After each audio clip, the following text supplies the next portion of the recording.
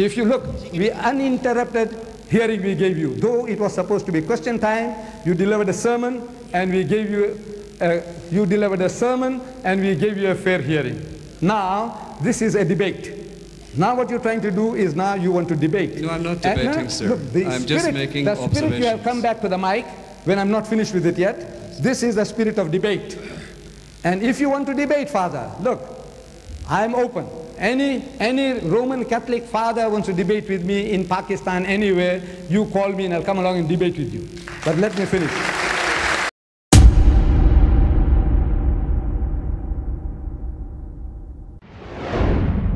This segment is during the lecture that was delivered by Sheikh Ahmed Deedat in Taj Mahal Hotel, Pakistan. And in a Q&A session, a certain Catholic priest came and asked Sheikh Ahmed Deedat some important issues, as well as tried to argue with him. Firstly, as a Roman Catholic priest and you as a kind of leader of the Muslim community, we both have certain responsibilities before God. And that responsibility is that we share the spirit of our religions with others. We don't speak of conversion. We don't speak of making numbers. I have just come from a meeting in Rome with both Muslims and Christians present, where the topic was mission and dawah. Mission and? Dawah, the Arabic word for mission. Dawah. Now, in that particular group, there were 18 Muslims from all parts of the Muslim world and 18 Christians from all parts of the Christian world. The purpose being that we learn to dialogue with one another, that we try to find the spirit of our religions, that we don't point fingers at one another through tafsir, where perhaps the other in his own faith does not quite understand it from the other points of view of the other person's faith. I've been hearing you for the last 2 hours now, saying different things about Christianity from your point of view. Many of those points I could debate, I could question, but this is no audience or no forum for that. What I'd rather suggest is that we should be concerned about spreading the spirit of our religions. For me, the spirit of who Jesus Christ means for me. For you, what the spirit of Islam as a religion of peace brought by the Prophet Muhammad and settled to the people of Arabia and now the Muslim world, what it means for you. In that way, I think we can learn to live in peace and harmony with one another. We can learn truly to be part of God's people on the way to whom you call Allah Ta'ala. I think that's part of the message also of Islam in view of the Akhirat. It's part of the Christian message in view of the life to come. And I think if we really want to live in peace and harmony in our world, the message of peace is more important than really picking points of tafsir or points of theology. The purpose being that both we Christians and Muslims learn to live in peace and harmony with one another, understanding the spirit of our religions, and not to tear one another apart. Thank you, sir. Thank you. Thank you, Father. Thank you, Father. I think Dr. Ronnie D'Souza must be your father. The Reverend Ronnie D'Souza. No, he's an old priest, and that's why he couldn't come. He's also suffers from deafness. But he sent this thing to me, no, yes, questions that he wanted me to answer. He's just another Roman Catholic priest. Yes, retired Roman Catholic priest. But he took the trouble of sending this to me for me to answer at the meeting. No. We got time for all that to give another lecture now. If he was here, he would have been the first man. You see, it's very easy for people to talk about dialogue. His Holiness the Pope, if you know, I'm sure you do know his movements. When he went to Turkey, he said, we must have a dialogue with the Muslims. When he went to Nigeria, he said, we must have a dialogue with the Muslims. When he went to Kenya, he said, we must have a dialogue with the Muslims. And I was waiting for people to have a dialogue, because nobody knows about this dialogue you're talking about. These people here, they never heard about 80 guys gathering there in Rome, Vatican, and they had a dialogue. What did you discuss? Any of you know? No. So this is, please keep quiet. So the people, the whole world, they don't know what is going on in the Vatican. You had those 80 Muslims, yes. You fed them well, you looked after them, and we say, mashallah, you must have done a beautiful job. You see, when His Holiness, he made these suggestions, wherever he goes, he's talking about dialogue, dialogue, dialogue. So I wrote to His Holiness, I said, Your Holiness, you're talking about dialogue, I'm prepared to come and have a dialogue with you in St. Peter's in Rome, at the Vatican, at your time and convenience. No reply. So I wrote another letter to him, no reply. I sent him a telegram, no reply. I sent him another telegram. You have your secretariat there. Maybe the Pope doesn't see all these things that's coming in, but the people are there, not dead. No reply. The second telegram, I get a reply. That His Holiness is prepared to receive me in the secretariat. That means in private. So I wrote back to him. I said, look, this is not a matter between Ahmed Deedat and the Pope. This is a matter between Islam and Christianity. There are 1,000 million Muslims and 1,200 million Christians who would be interested in knowing what is going on between Ahmed Deedat and the Pope. And Muslims, my people, my younger generation from Durban, Johannesburg and Cape Town, they want to charter three planes. People from the UAE, they want to come. People from the UK, they want to come. And the Christians themselves, the news media, the TV media, everybody wants to cover it. How big is your secretariat? No reply. Again, a telegram. No reply. Another telegram. No reply. Until as if from heaven. You know Gabriel, Archangel Gabriel, he doesn't come anymore. But as if from heaven, somebody had a pamphlet there just now. Let me have a look at it. Yes, yes.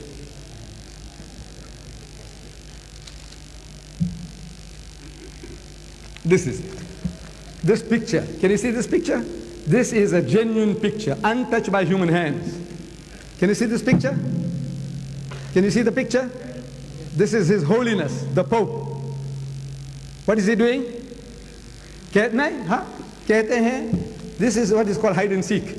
Where is the Reverend gone? Yeah, have a look at it. Have a closer look at it. No, I'd like to explain rather. No, look, this rather is, than hear your interpretation. I'm still answering, I'm still on my feet. If you look, we uninterrupted hearing we gave you. Though it was supposed to be question time, you delivered a sermon and we gave you, you delivered a sermon and we gave you a fair hearing. Now, this is a debate. Now what you're trying to do is now you want to debate. No, I'm not debating, sir. Look, I'm just making observations. The spirit you have come back to the mic when I'm not finished with it yet. This is the spirit of debate. And if you want to debate, Father, look, I'm open. Any Roman Catholic father wants to debate with me in Pakistan, anywhere, you call me and I'll come along and debate with you. But let me finish.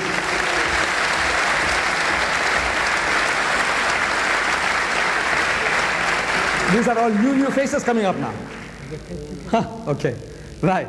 So as this picture came from heaven, and some poet in Pakistan described it, कि आँख मिचोली खेलेंगे हम आँख मिचोली खेलेंगे. Look, this is as if you're going to play hide and seek. He's playing hide and seek, His Holiness. Look at this. In other words, this is actually what he's doing to the Muslims. Now, this game is a very old game. These Christians are playing upon us and are catching the Muslims out left, right and center. Bhole bhale Musalman. See, bhole bhale in English they call simpletons. Simpletons, you think, simpleton means tons of simplicity. That's what you think. It means bewakoof. Bewakoof Musalman. Simpletons. Right. So, listen to this. So, talking about dialogue. Does he mean dialogue? I'm telling him that the Bible says, come let us reason together in the book of Isaiah. The Quran says, قُلْ يَا أَهْلَ الْكِتَابِ تَعَالَوْا إِلَىٰ كَلِمَةٍ سَوَاءٍ بَيْنَنَا وَبَيْنَكُمْ. Let's come to common terms. Get us onto a common platform. The Bible says so, the Quran says so, and His Holiness says so. So let's have a dialogue. No, no, no, no, no. They don't mean dialogue. What they mean is go and convert the Muslims. But if they use the word convert, you're going to react. So this is a diplomatic way of telling the people go and convert the Muslims, but call it a dialogue. Now these Muslims are being made fool of. Look, Allah is telling you to have a dialogue. About what? What were they talking? I want to know. Ask them. Anybody participate? What have you been talking? Allah says, Ya Ahlal Kitab, O people of the book, Ta'alaw, come ila kalimatin sawa'in baynana wa baynakum, that we come to common terms as between us and you. Let us get onto a common platform. And what? About what? He says, number one, Allah na'budu illallah, that we worship none but Allah, wala nushrika bihi shay'an, and that we associate no partners with Him, wala yattakhiza ba'duna ba'dan arbabam min dunillah, and that we do not take from among ourselves lords and patrons other than Allah. فَإِن تَوَلَّوْا فَقُلُوا اشْهَدُوا بِأَنَّا مُسْلِمُونَ. But if they turn back, tell them that we are Muslims. We have submitted our wills to the will of Allah. What are we going to talk about? Number one, Allah na'budu illallah. Start with that. Allah says, talk about that. Not about the price of tea in Pakistan or the price of onions in China. He wants you to talk about Allah's unity. So He said, we also believe in one God. So look, Allah says, believe in one God. He said, we believe in one God. He said, what God? So it's the Father, Son, and Holy Ghost. So Allah says, tell them, وَلَا تَقُولُوا salasa. Don't say Trinity. إِنْتَهُ خَيْرٌ lakum. This is, stop it, it will be better for you. إِنَّمَا اللَّهُ إِلَهٌ وَاحِدٌ. For your Allah is one Allah. He's not three in one.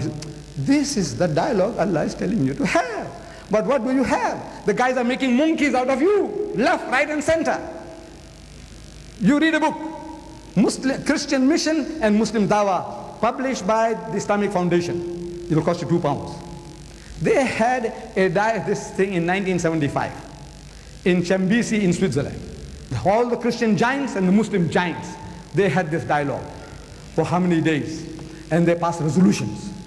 How not to steal each other's children. How not to steal.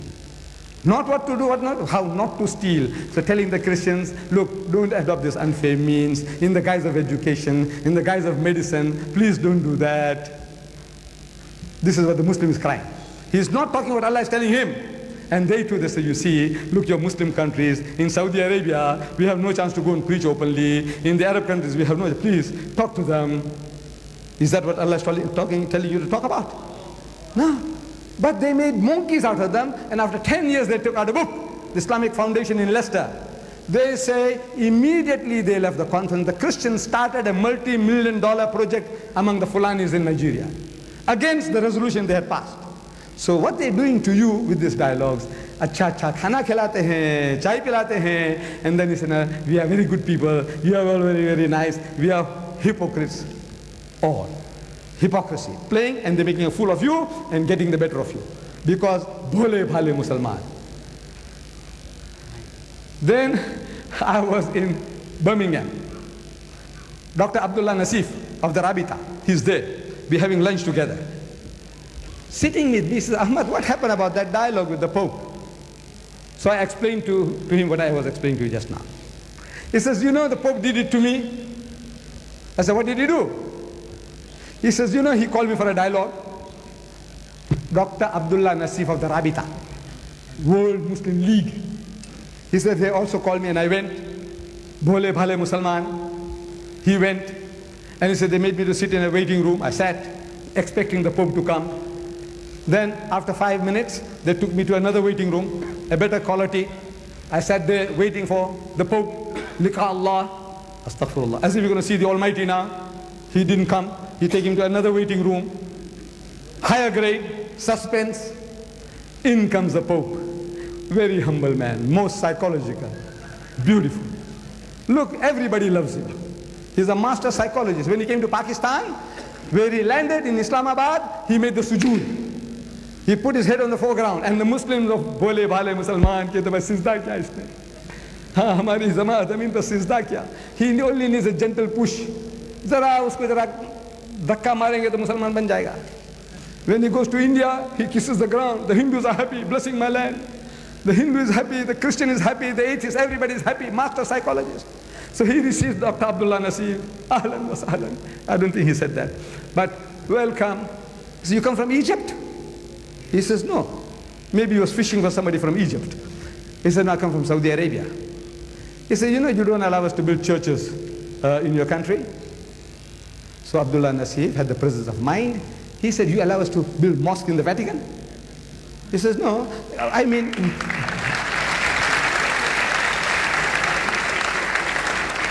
He said, no, no, in other parts of the country, in Saudi Arabia, he said, look, we allowed you freedom of religion, freedom of worshipping. But what you have been doing, you are making each and every one of them a center of propagation for your religion. Now from those centers, we give you freedom. You want to catch the Sri Lankan there, you want to catch the Koreans there, you want to catch the Filipinos there. Is this the dialogue Allah is telling you to have them? Then I go to Malaysia. Tunku Abdul Rahman, the old man, the ex-prime minister, the old man. I meet him, and this was news.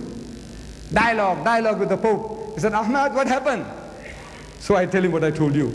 He says, you know, Ahmad, he did it to me also. He's doing it to everybody. He's making monkeys of everybody. I said, what did he do? He said, he called me for a dialogue. And I went. He said, Bole Bale Musalman. And we went. He said, I went. So as soon as I met him, he says, you know, my people, some Roman Catholic priests were caught in Sabah, trafficking drugs, very serious crime in Malaysia. So he said, look, can't you intercede with the Sabah government to let our people go? Is that the dialogue Allah is talking about? Huh? Can you see? They're making monkeys out of our people, left, right, and center. Allah is telling you, have a dialogue with him, but about Allah's unity, that you know shirk, they're doing shirk. But no Muslim dare talk to the Pope or the Christian like that. No Muslim dare. Why? Because we are an emasculated people. Sab khassi ban gaya, khassi. Yes, emasculated. Allah is telling you what to talk, but you're too clever. Because you're too clever, you're getting caught out. However,